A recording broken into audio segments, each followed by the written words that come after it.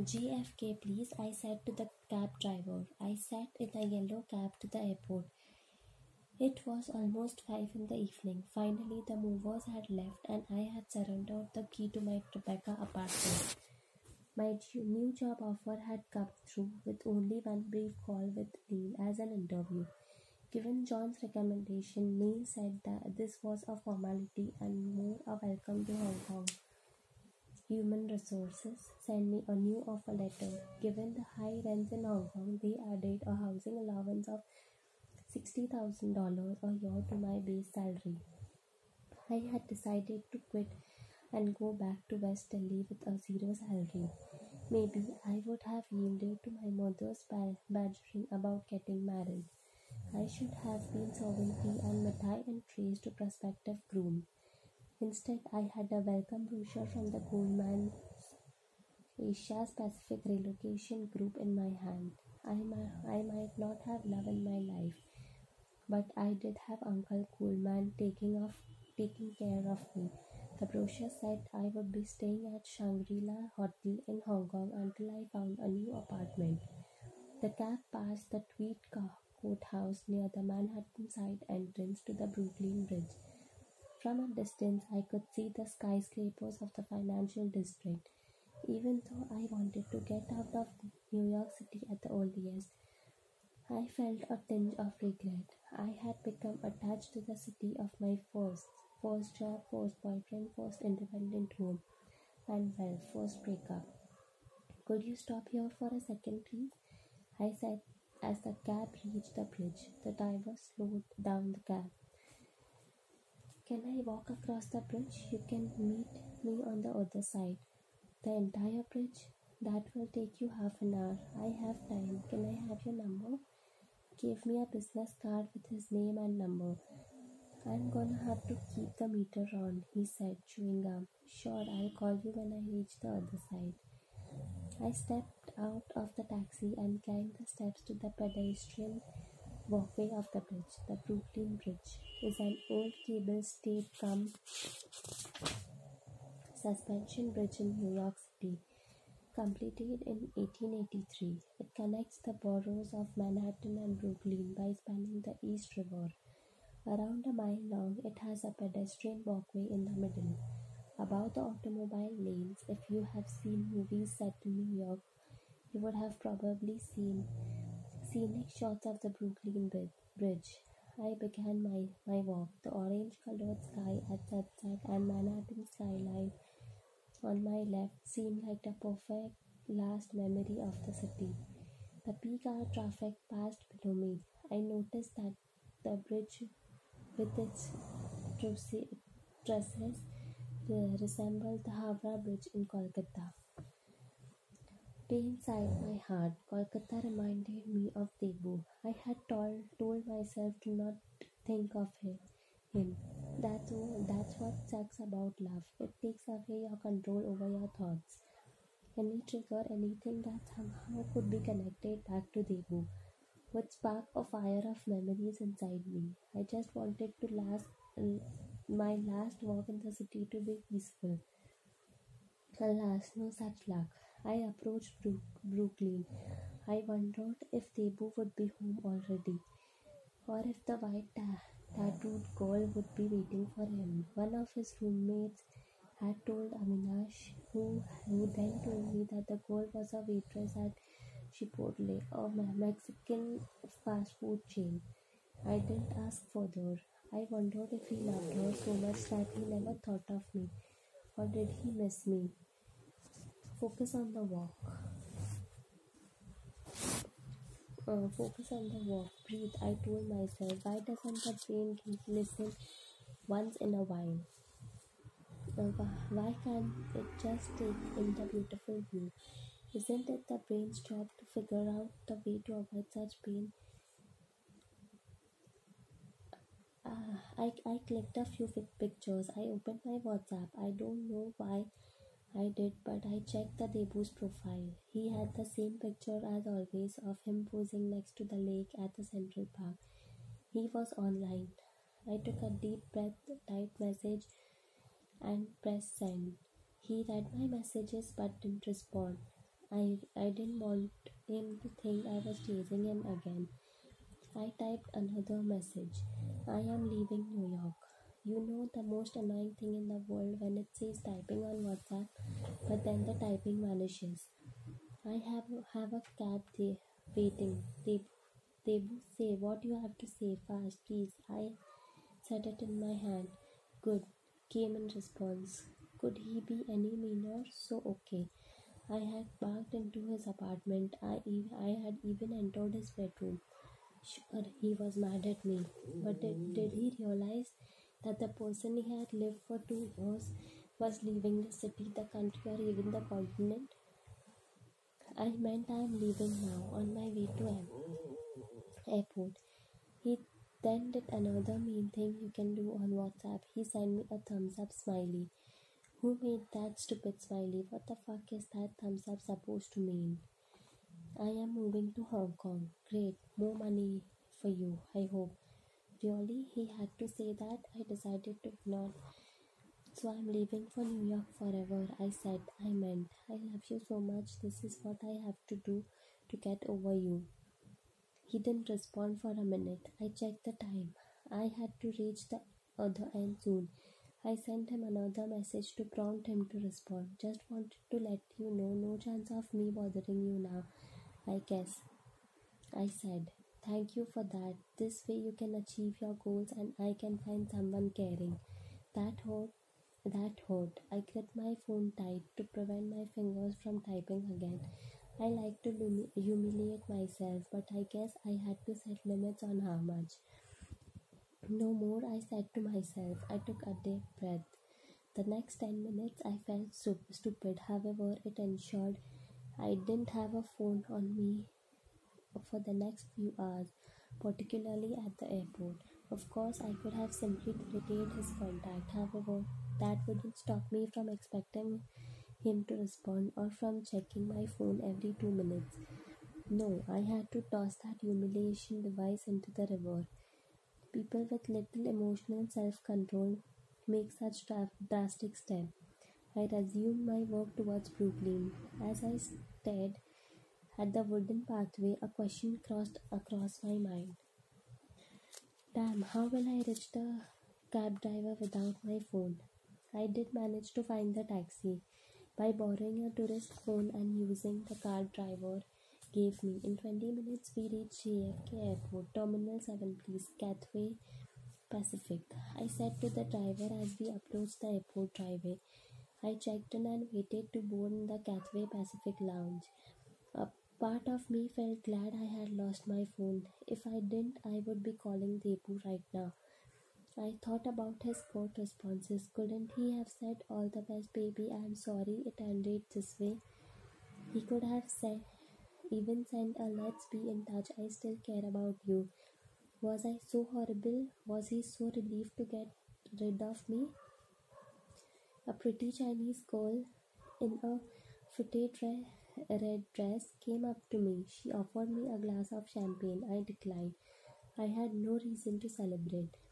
I looked out of the window as the plane started to taxi for its long 16-hour flight. My eyes filled with tears. I felt lost in my luxurious surrounding, too sad to stay, too sad to leave. The flight attendant noticed my tears. After the seatbelt sign went off, she came to me with a hot towel and tissue. I used the hot towel to wipe my face. The heat felt nice on my skin. Thank you, I said. Would you like to eat anything, ma'am? She said. I shook my head. Maybe just a starter. We also have a lovely carrot and ginger soup. I nodded. She pulled out my tray table and placed a white cloth on it. She took another cloth napkin and placed it on my lap. She brought me a tray of food. It contained fresh salad, soup and brown bread. I had not eaten all day. I finished everything on my tray. Later she offered a raspberry pudding for dessert. After I ate it all up, she brought me hot peppermint tea. I enjoyed her full attention. Ready for bed? She said. I nodded. She adjusted my seat and converted it into a flat bed. She placed a white sheet and a pillow on it. As I lay down, she draped a quilt over me. I realized something. Debu wasn't the only one. I also wanted someone like this lady to take care of me. Why can't women get a wife? I wiped tear from the corner of my right eye. A bit of kajal came away on my finger. I sat down on the leg raise machine. Debu continued to look at me with an apologetic expression.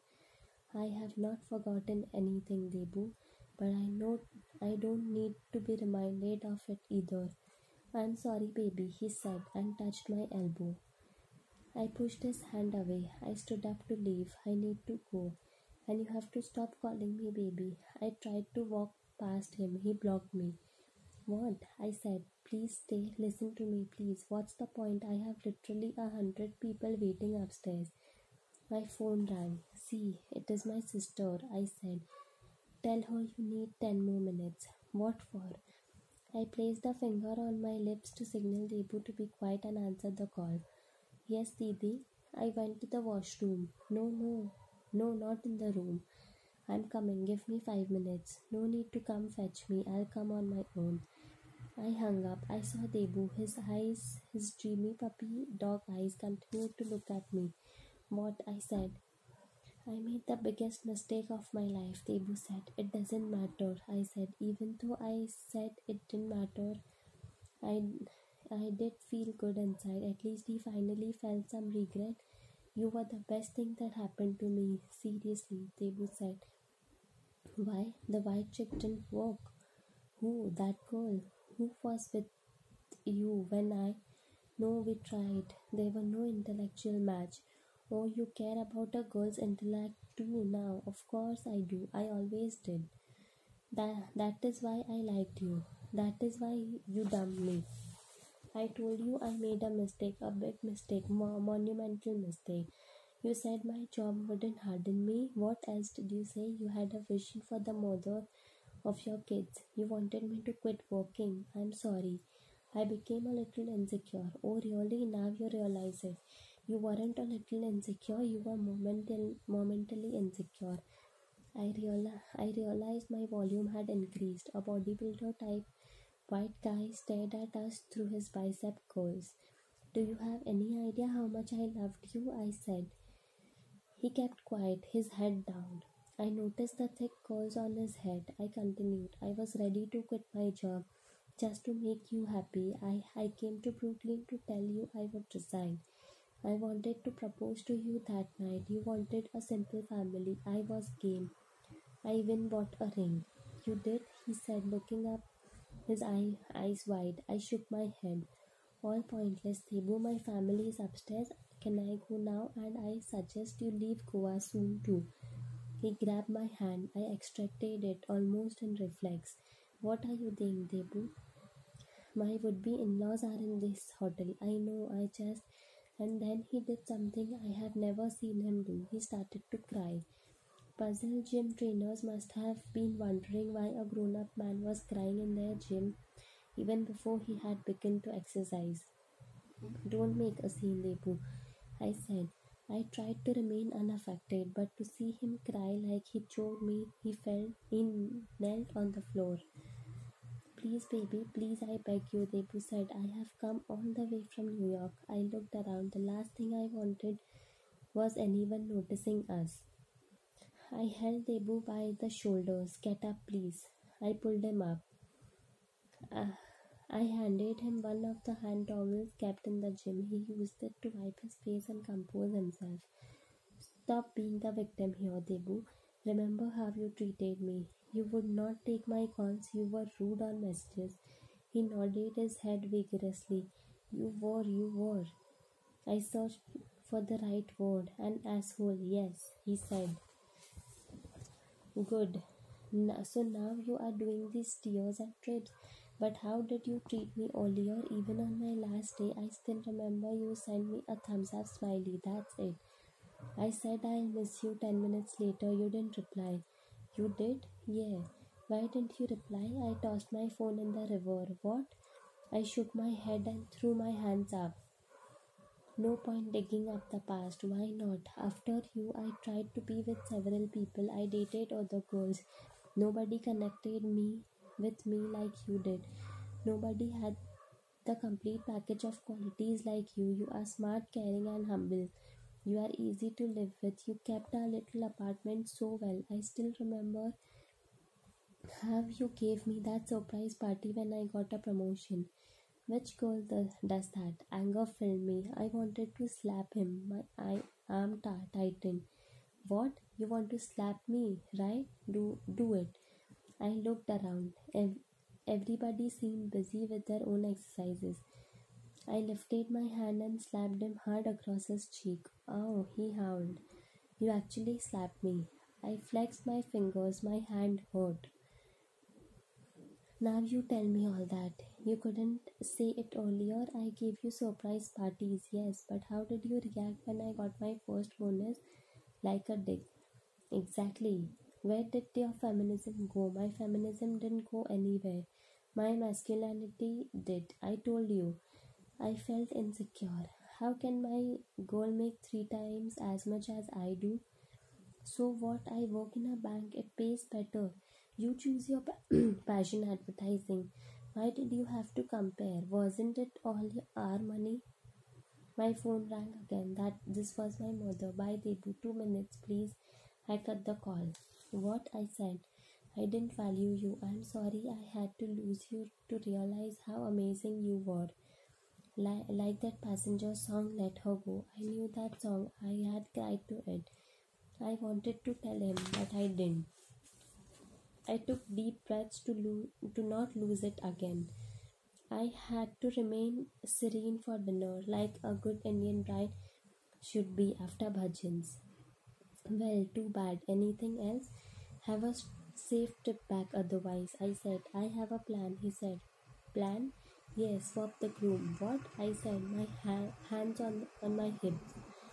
I understand you have your entire family here. You can't stop the wedding, but I am ready. I want to marry you right here in Goa. I will call my parents from Kolkata, maybe some close relatives, and I cut him short. Hold on there. What did you say? We get married right here.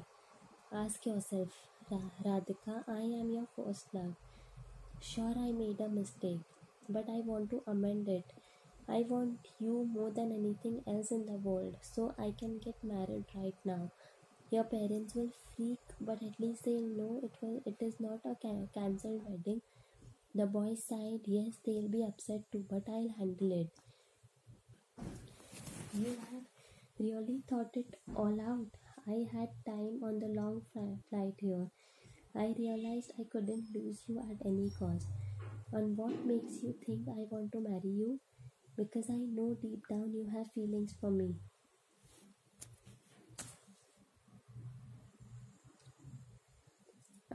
I will keep you happy, Radhika. Do whatever you want. Just be with me.